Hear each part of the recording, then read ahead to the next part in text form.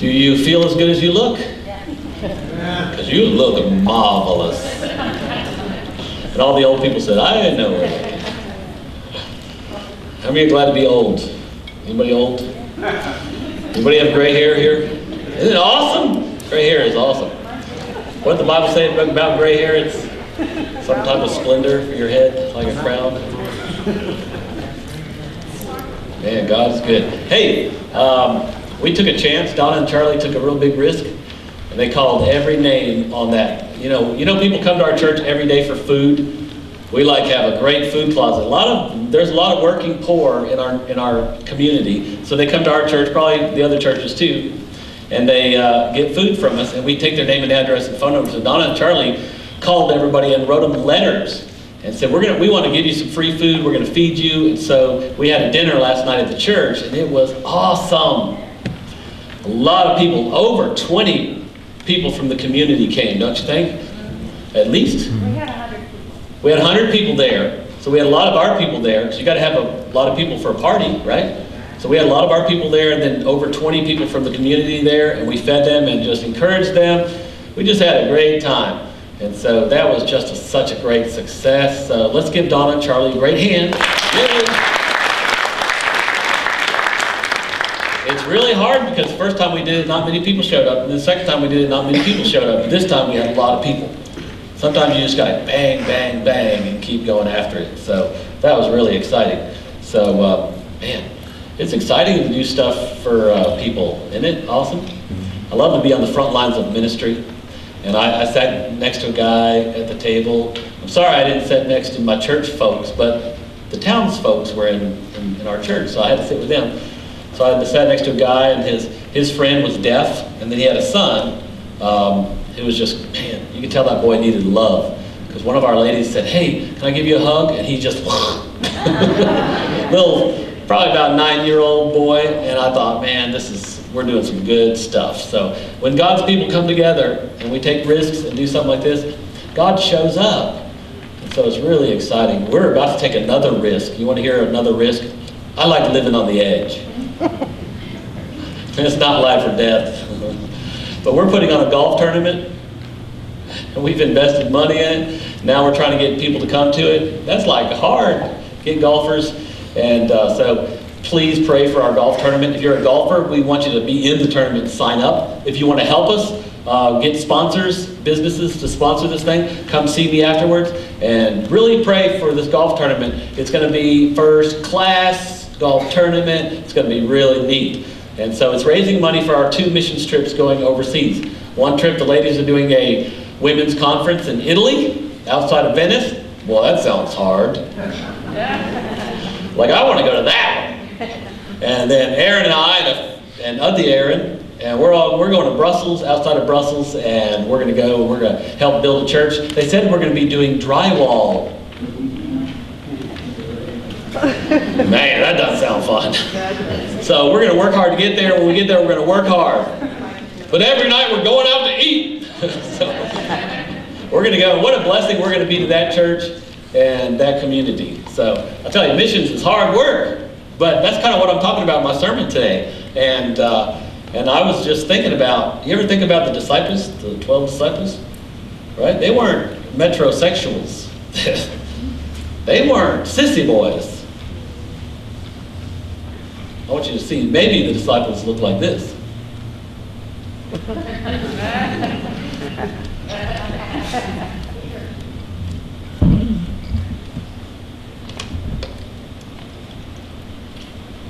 That was Peter, John. Look at the disciples were like these kind of guys. They're tough fishermen. Fishermen are tough. You gotta be tough to be a fisherman. Okay, show them the video. Do you have time for a quick little video? This is talking about tough. This guy's tough. I love manly men. Awesome. Living off grid was always our dream. We always wanted to come to the country. We're not going to make it another month. We're struggling to stay alive. I was raised off grid. I've taught my kids everything I know. Hunting is a necessity. You'll have food for survival. All hands on deck. My resume? I'll show it to you right now. Homestead Rescue, a new series premieres Friday. I was raised off grid. My resume, it's like, wow, that guy has seen some hard work. That hand needs a doctor. Looks like, what do they have in the New Testament? You know, they had that disease that ate your skin. It looks like leprosy. It looked like leprosy. Oh my Lord! But that guy is a worker. That's kind of like the guys Jesus chose as disciples. And I want to look at it in the Bible. You got time? You better have time. Look, Matthew chapter 4, verse 18. Turn there in your Bibles. Just awesome. I'm not anywhere tough as those guys, so let me tell you. Of course you know that. You know that. I am who I am. I'm a musician. I'm a lover. Matthew 4:18. Wow. As Jesus was walking beside the Sea of Galilee, he saw two brothers, Simon called Peter and his brother Andrew. They were casting a net into the lake because they were fishermen. Come and follow me, Jesus said, and I will send you out to fish for people. Everybody say, fish for people. At once, underline the word at once, they left their nets and followed him. At once, and then underline followed him. Going on from there, he saw two other brothers from another mother named James and the son of Zebedee and his brother John. They were in a boat with their father Zebedee, preparing their nets. Jesus called them, and immediately they left the boat and their father and followed him. Wow. Can I tell you something? As much as I love fishing, and I really love fishing, I love the outdoors. I've always been an outdoorsman. When we lived in Colorado Springs at the Air Force Academy, I would come home from school, say hello to Mom, grab a sandwich, and I'd go up in the hills, the mountains, and the woods. I always loved nature. I love to be an outdoorsman. I fancy myself as an outdoorsman now, but I don't kill many deer, but I try. I'm a bow hunter, and but I try. I love the outdoors, you know. And as much as I love fishing, you know, one time I was fishing off Marathon Key in the Keys, and I caught a marlin. It took me half an hour to reel in this marlin. It was a baby marlin. It was over 100 pounds. You know how big marlin get. This was a baby. I don't think I could handle a really big one. But man, what a great day that was. And that same day I caught over 50 dolphin, not porpoise. Not porpoise. The women just looked at me bad. Evil. I caught mahi-mahi, the fish dolphin. And one of them, we were catching dolphin. There's one after another. They were all around the boat. We were just slinging them in the boat, slaying them. And I don't know if you've ever caught dolphins, but they bleed a lot in their lips. And they're flapping around the boat, and it's a white boat, and there was blood everywhere. It was fun. And we're catching these, and they're like schoolie dolphin, they're a good size, right? And then all of a sudden this bull dolphin, he's the daddy. The bull dolphin, he was huge, like 50 pounds. And a wahoo just rose up to the surface right next to the boat. So I put my bait in front of their nose, and they wouldn't take it. We tried to catch them, they just wouldn't take it. I should have just jumped in and grabbed it because they were that close. And my friend said, we're gonna have to troll them up.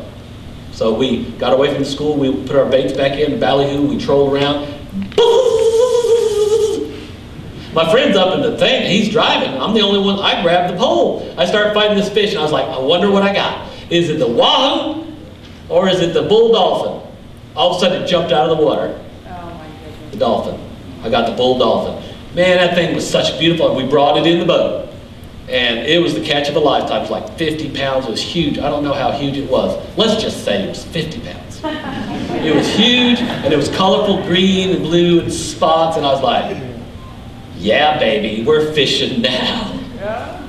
Man, I remember being in Cabo San Lucas. You know where that is?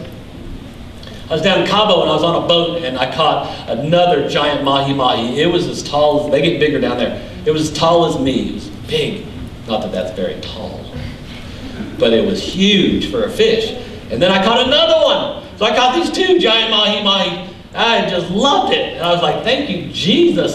God bless, he smiles upon me sometimes, man. I catch these fish. I'm like, one time, a bunch of us in the church were out kayak fishing right off Navarre Beach. We were out there. Nate and Deanne were out there. Was anybody else out there? Remember when I caught that giant Jack Crevalle? We were out there, and I caught this giant Jack Crevalle, man, off live bait. And I'm reeling this fish in, and finally he's getting wore out, and he starts circling the boat. And so I just held firm on my kayak, and my whole kayak started spinning around.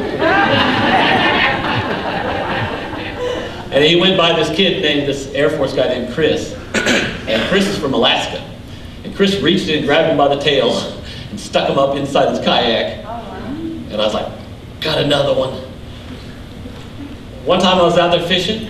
This is a great sermon because I get to tell some real whoppers. I was on my kayak and James Matos was out there with me. James here.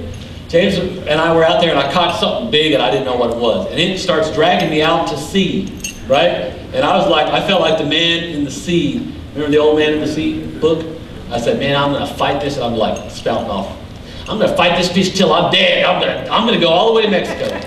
Whatever it takes.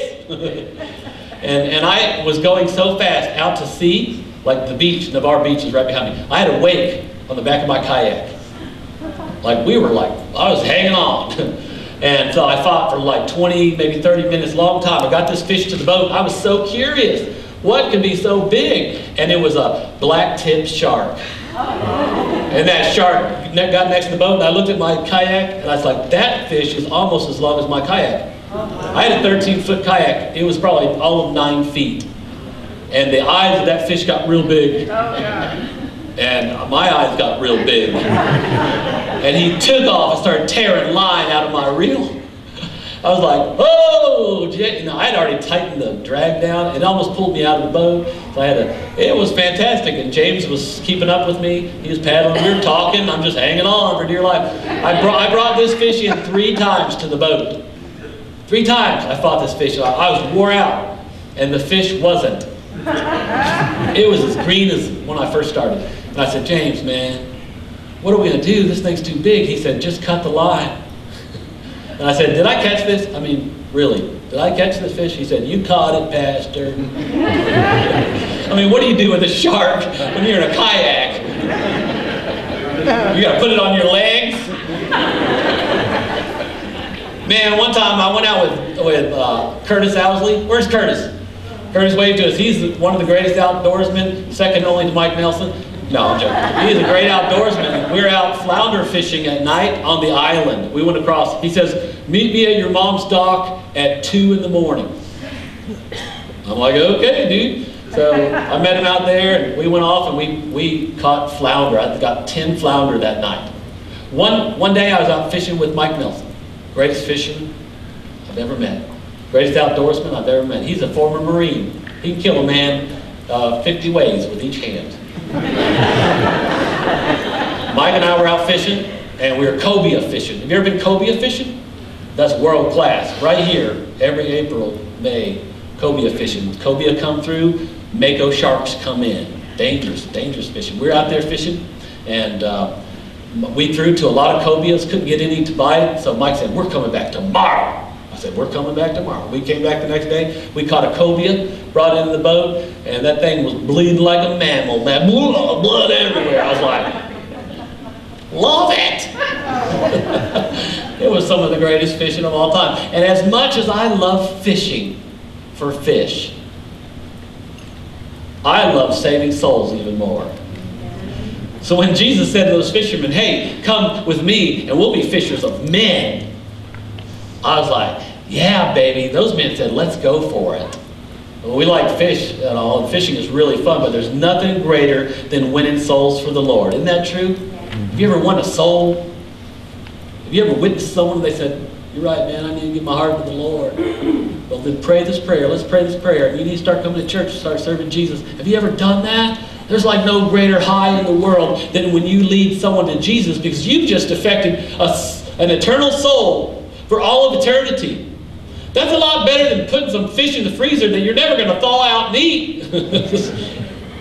That's incredible. You've affected a whole family for generations.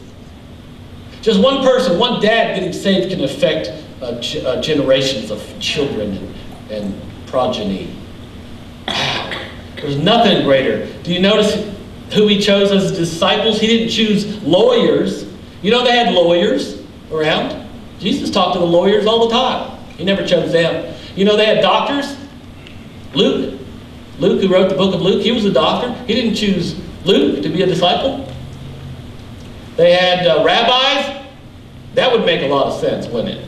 Okay, Jesus came down, he's going to start a new faith, Christianity. You think he wants some religious experts, rabbis. Wouldn't that make sense? He didn't choose them. He chose working men, workers with hands, calloused hands. Because the kingdom of God, man, the harvest is plentiful, but the workers are few. Christians don't want to get their hands dirty. I remember when we go out with Donna and Charlie and we're going to the streets and we're eating, feeding people, and they just sit down right in the dirt. I'm like, I got my new jeans on. But I sit down in the dirt. I don't care. You sit down in the dirt with them. Didn't Jesus kneel down and drew in the dirt? Yes. God is looking for workers, men who will get up before the sun. This is why he chose fishermen, because fishermen have some qualities. Listen to this. They get up before the sun. They spend all day in the heat. It was back-breaking work. You had to have patience, determination, and a strong will to keep on fishing when the fish aren't biting. You couldn't be afraid of storms or high seas, right? You had to have nerves of steel. You had to have a love of adventure. Isn't that amazing? Those are the qualities of a fisherman. They kind of sound like qualities of a Christian too. Or we should have. Jesus is looking for some type of fisherman type people.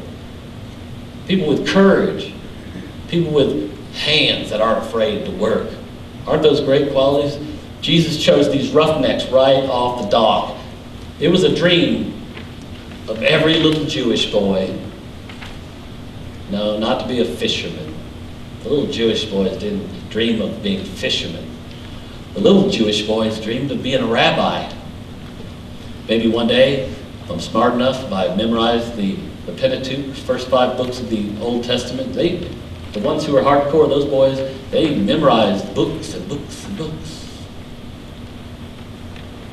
Maybe one day, a rabbi will walk by and say, "Come and follow me." That was the dream of every little Jewish boy. I want to be a rabbi, because the rabbis were like rock stars. The rabbis were like Michael Jordan of our day. Everybody wanted to be an athlete or a rabbi, just like we want to be athletes today. Every kid, every mother wanted their child to grow up to be a rabbi. Boy, when a rabbi walked by, everybody knew it, and everybody was in awe of the rabbi. So, but you know, 99% of the boys never got picked to be a rabbi, to be a disciple of a rabbi. They all tried, though. Is it any wonder that when Jesus walked up to the disciples, dressed like a rabbi, a holy man, he said, "Come and follow me"? Man, I didn't pass rabbi school. I never got chosen by a rabbi. Man, I'm an old man now. You want me to follow you? That's the dream of every Jewish boy, to follow a rabbi. Of course will come. I'll leave my father, I'll leave my mother, I'll leave my business, the family business. I'll leave it to go follow Jesus. Jesus said, "Come and I'll make you fishers of men. Come and I'll give you the greatest adventure you've ever had." We're gone. We're gone. Can I tell you something? Jesus is saying the same thing to you and me today. Come and I'll make you fishers of men. And welcome to the great adventure, the greatest adventure of your life. God's calling you to be a fisher of men. God's calling you to be a fisher of men. God's calling you to be a fisher of men. But I'm an engineer. Yes, be a great engineer, but be a fisher of men too. We're all called, we have vocations. Yeah, be great at your vocation. Be the best you can be. Work as unto the Lord, the Bible says. Be an expert, right? But be fishers of men. I think as Christians we forget what God has called us to be. We're to be fishers of men. We should be coming to church with men and women. Last week I talked about unless you change and become like a little child, you won't even see the kingdom of heaven. That's what Jesus said. Suffer the little children, come with me. And he said, hey, look, unless you guys change and become like one of these little ones, you'll in no wise enter the kingdom of heaven. Remember we talked about that? We talked about the qualities of a child. There's some great qualities in the child. The other day, last night at the dinner, Trey's son, he just woke up from a nap, and I said, come see me. And he kind of put one arm out. I just grabbed him, and he just put his head on my shoulder and just hugged me. I was like, oh, that is the sweetest thing. I'm not even his dad. He just snuggled with me. I thought, man, I miss that. You know, that is so great. And I'm like, children have great qualities. One of the great qualities of children is they love adventure. They're climbing on everything. They're scaring their mothers to death. Little boys, little girls, they're doing stuff that is dangerous. They love adventure, man. But you know, how can it be that most Christians are so bored with their faith that religion is just boring to them? How could that be? Jesus called us the greatest adventure. Wow, it's boring. It's not an adventure. You know why? Probably the biggest reason is because they're selfish. You're just plain old selfish. Here's why. Instead of answering the call and following Jesus, you answered Jesus and you said, Jesus, follow me. Follow me, Jesus. Try to keep up with me, Jesus. And by the way, get me that faster car. And Jesus, give me a job. And Jesus, give me a girlfriend. We want Jesus to follow us around. Mark Batterson said this. He said, I call it the inverted gospel. He said, and it's absolutely unfulfilling. It's not until you say to God, whatever, whenever, and wherever, right, that you begin living out the great adventure God has planned for you. Man, to truly follow the Bible and the teachings of Jesus, it is a great adventure. Well, you've got to say, Jesus, I'm on board. I'm on your board. I'm getting on board your train. And you got to say, whatever, whenever. You cannot follow Jesus and be bored. Many people don't understand that the call in our lives to be a disciple, and we are all called to be a disciple. Are you hearing me? We are all called to be a disciple. We all have a calling upon our lives. Not just the pastors, not just priests. Every one of us has a calling upon our lives to be fishers of men. Say that with me. Fishers of men. God has called you to follow Jesus and be fishers of men. There is no greater joy. No greater joy. It means we have to leave and follow. The disciples left immediately and followed Jesus. We have to leave stuff, junk. You know, the devil, we accumulate a lot of junk in our lives. I remember, man, before I started serving the Lord, I had some idols in my life. Mine were rock stars. Led Zeppelin, Black Sabbath. I gravitated towards the dark side. Right? I had a lot of idols in my life, and I had to leave. It is no different than a marriage. You leave and cleave. You leave your father and mother, and you cleave to a wife, right? Same with Jesus. Man, we've got to leave. You might have some friends who are just dragging you down. You got to leave. God might call you to a different career. You got to be able to say, hey, I'm open. God, whatever you call me to do. I have a degree. I've worked for 15 years for this degree. But God, if you want me to go a whole nother course, I'm ready to go. I'm ready to leave. That's what the disciples did. They left. Leave and follow Jesus. The word says, deny yourself, take up your cross, and do what? Follow Jesus. In the garden, Jesus prayed, not my will be done, but your will be done. Are you following Jesus, or is he in the back of the bus that you're driving? That's why the Bible says many are called, but few are chosen. Because we receive the call to follow him, and we keep doing the same things we've always done. Or we practice the Bon Jovi gospel. You ever heard that song by Bon Jovi? It's my life, it's now or never. You've never heard that song? Not quite like that. I am old, I know it. Bon Jovi, it's my life. Can I tell you something? If you're a Christian, it's not your life. It's not your life. It's not your wife. She's not your wife. She's on loan from God. Everything you have is on loan from God. Don't think you possess anything. It's not yours. The other day I was at my house and I was sitting there looking at I have this brick column, and I was thinking, man, I've got a cool brick column. I was like, no, that's not my brick column. That's the Lord's brick column. God has given me stewardship over this. And I need to be faithful over what God has given me. God gave you a spouse, and you need to be faithful with that spouse. Don't talk to your spouse like you're talking to a dog. Don't bark at your spouse. Don't belittle your man. You're commanded to respect your husband.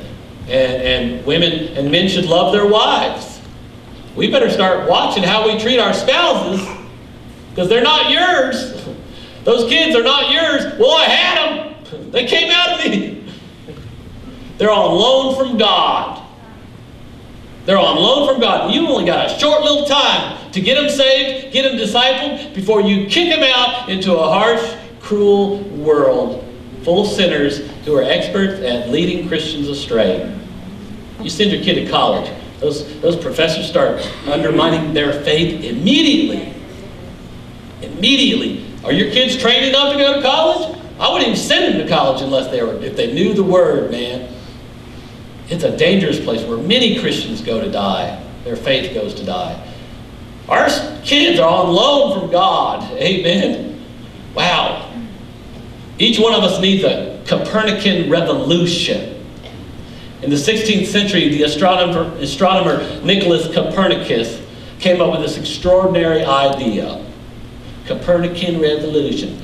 Up to that point, okay, that's 1600, that's 1700 years of existence, or actually a lot more than that. Centuries and centuries went by where everybody believed that everything revolved around the earth. All the planets and solar systems, everything revolved around the earth. Copernicus comes out, he's an astronomer. He started doing calculations, and he realized, you know what? Things are not revolving around the earth. Everything's revolving around the sun. It's heliocentric. Revolving around the helios, the sun. And that blew everybody away. Because back then, for someone to come out with such a crazy idea, they would burn you at the stake. They didn't mess around in the old days. They liked burning people. So he came out with this crazy idea. No, man. We're so vain, we think everything revolves around the earth, around man. But really, everything revolves around the sun. And isn't that like our faith? Everything really revolves around Jesus. When you enlist to be a Christian, man, you come up and say, here I am, sir, reporting for duty. General Jesus, I'm reporting for duty. What's my mission? I want you to go and be fishers of men. What about coffee? What about barbecue? What about sports? You'll be a fisher of men. We report to our commanding officer for duty. What do you want us to do? We get our marching orders. It's all about mission. It's all about the mission. We're on a mission. It seems impossible. But I'll tell you what, nothing's impossible with God. Amen? How do you eat an elephant? One bite at a time. How do you win the whole earth to Jesus? One soul at a time. You go win one soul. You just try and witness to somebody. And you pray before you do it. You pray, Lord, give me a divine appointment where I can tell people about my faith. People are not going to argue with you about your witness because it happened to you. What did Jesus do for you? They're not going to argue, no, Jesus didn't do that for you. No, they're not going to argue about that. They can't. It happened to you. You tell them what Jesus did for you and then say, hey, he can do it for you too. Go and be fishers of men. It'd be greater. You win a soul for Jesus. Man, greatest thing you ever did. Amen. Wow, we enlisted in God's army. Our mission, Jesus boiled all the 613 commandments in the Old Testament. You know, 613 commandments. He boiled all of those down into one. Isn't that cool? Thank you, Jesus. Love the Lord your God with all your heart, soul, your mind, and your strength. The reason why people have boring faith, why church is boring for them, is because they're selfish. It's all about me. What can God do for me? I was witnessing to these lesbian ladies who used to come to my church. They had never had any money. They wanted us to give money. One day I said, hey, go out and weed that garden. Go out and weed that garden. I'll pay you for your work. And so we were out there. I was out there watching them, and I was talking to them. And she goes, I said, I want you to come to my church and learn about the Lord. She said, well, you know that we're... I can tell. She goes, and I started witnessing to her. She goes, well, God wants to make me happy. And I said, no. It's not God's goal for you to make you happy. God wants to save your soul and save you. Happiness comes with that, but that's not his goal, to make you happy. That's the mindset of most people. God is there to make me happy and give me what I want. He's like a genie. I rub the bottle when I need him. He pops out and gives me what I want. That's not God at all. It's more like the military. Paul used the illustration of the military. We're reporting for duty, sir. What can we do for you? You died on the cross for my sins. I'm going to heaven because of you. I got a great relationship with you, Lord. You've done everything for me. What can I do for you? I'm here reporting. What's my mission? Go and be fishers of men. I love people so bad. I want you to go witness that person you developed a relationship with at work. They're hurting. They're on the way to hell. They need Jesus. Yes, sir. Hey, I'm going. We already have a relationship. I'm going to go tell them what Jesus did for me. Tell my testimony. Wow. The reason why your faith is boring is because you're not living it right. You want Jesus to follow you when you should be following him. Let me ask you if you'll bow your heads. Let's pray. How many say, Pastor, I don't even know the Lord. I don't even know if I were to die today that I'd even make it to heaven. There's a huge question mark there. I'll tell you, I hear what you're saying. It makes total sense to me. How many of you raise your hands and say, Pastor, please pray for me.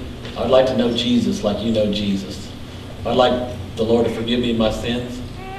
I'd like to be adopted into his family. Anybody here would raise their hand and say, Pastor, pray for me? Anybody? Yes, yes. See that hand. Anybody else? Who would like to join the great adventure, the greatest adventure on the face of the earth?